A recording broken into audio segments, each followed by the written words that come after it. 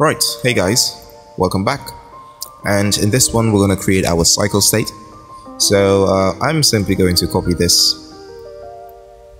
So I'm going to copy everything here, Control C, head to our graph here, and we're going to add a new state. We're going to call this movement cycle. This one's going to be really quick. And the transition from start to cycle will be an automatic based rule. So I'm going to set the duration to 0.35, set the blending to initialization, open up the movement cycle state, and I'm going to paste everything in here like so. I'm going to connect this up right here, leave everything as is except for the animations. So I'm going to duplicate the jog anim start, and I'm going to call this jog anims cycle. Drag this in. I'm going to delete all of these all of these starting animations here. Right click, split struct bin, and I'm going to insert the forward, backward, left, and right. You can neaten this up if you like. I'm not going to. Class defaults. And we're going to insert our jog anims cycle animations. So jog,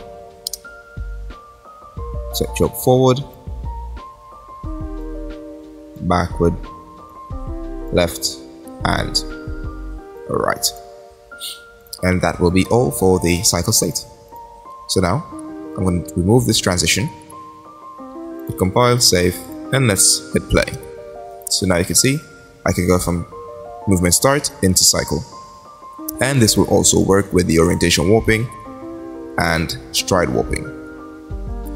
If you're wondering what the stride warping is doing, then if you open your components, select your gate settings, head to the jog section, and you want to set your movement speed down to, let's say, 150, so that you can see it in effect.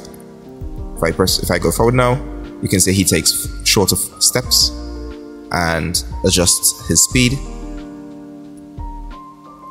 to the animation. The animation adjusts the speed to the right. So yeah, I'm gonna set mine back to 450, and I'm gonna hit play, and yeah, everything works fine now. Stride warping works fine. Orientation warping works fine as well. Now he is stuck in the cycle state. So in the next video we're going to set up these stopping animations. Right, so see ya.